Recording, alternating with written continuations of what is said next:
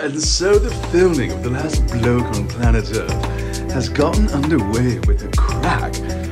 Mabel and I's assistant, Georgia C., has made it over from London, and a quiet but charming hairstylist and driver for John Goliath, Victor Lumen, has graced us with his presence.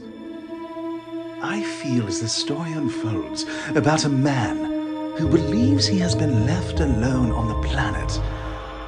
We are discovering what truly does go through a man's mind when all devices, interaction, humanity, love, sex have vanished. Taken away with no explanation, no cause. What happens when all you have left is an empty teacup, a diary, and your mind?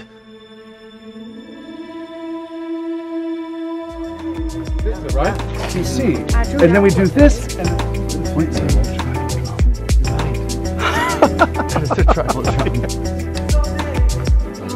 Right. I was visiting family. Oh, wait, that's yes. Mum. Make it out. Yeah.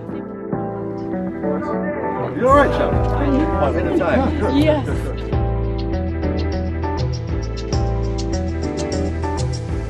Or we might bring out perspective.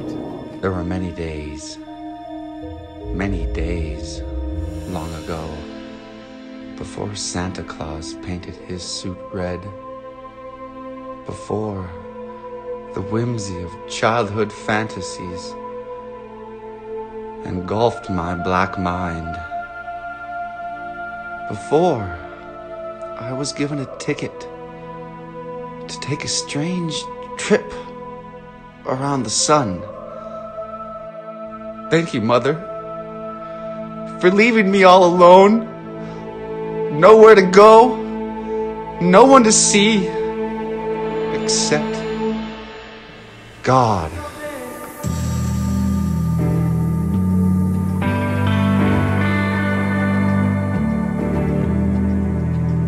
Your memories become your security blanket and your enemy all at once, torturing you with a life once lived that is gone, yet giving you hope that you'll make more memories, but realizing the sick truth is the only future ahead of you is with yourself. But is it? How does this man know, without doubt, without absolute question, that he is all alone? Well, he doesn't, does he? Will he believe in the power of his own insanity to carry him through to quest? It's all odds for a breadcrumb of hope.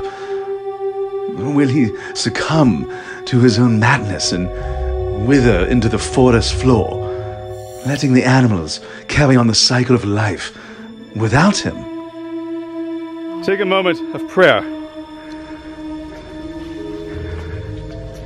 And all is forgiven. Cut.